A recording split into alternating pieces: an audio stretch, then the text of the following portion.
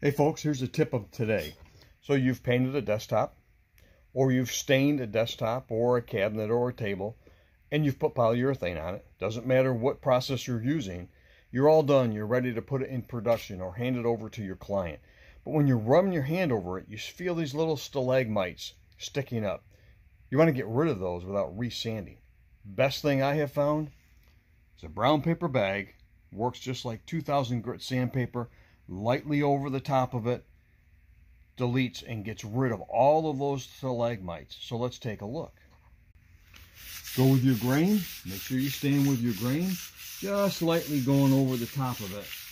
And when you rub your hand over the top of that, you'll feel that most of those are all gone and you've got a finished product.